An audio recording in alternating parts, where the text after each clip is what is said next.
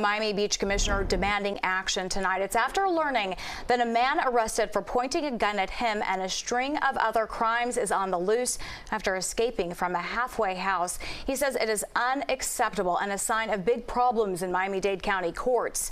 CBS News Miami's Larry Seward joins us now. And Larry, the mayor and police chief agree.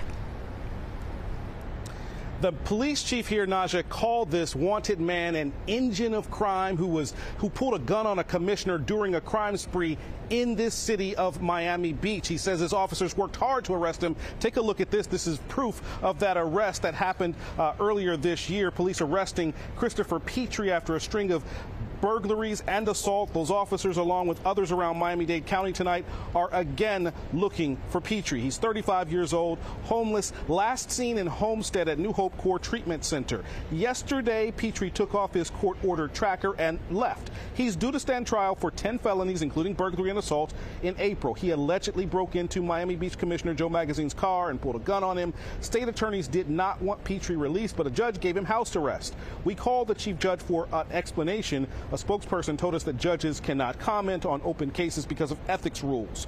Magazine wants accountability.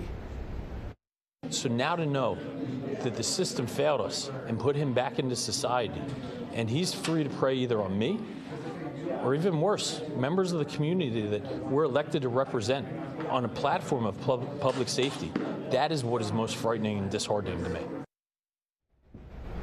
Standing next to Commissioner Magazine, the mayor of the city of Miami Beach, who is so fed up with what is happening. He says it's part of a trend of judges letting violent offenders out in Miami-Dade County. He's so fed up that he wants his own judges here for just this city alone. At 11, you'll see how that would work.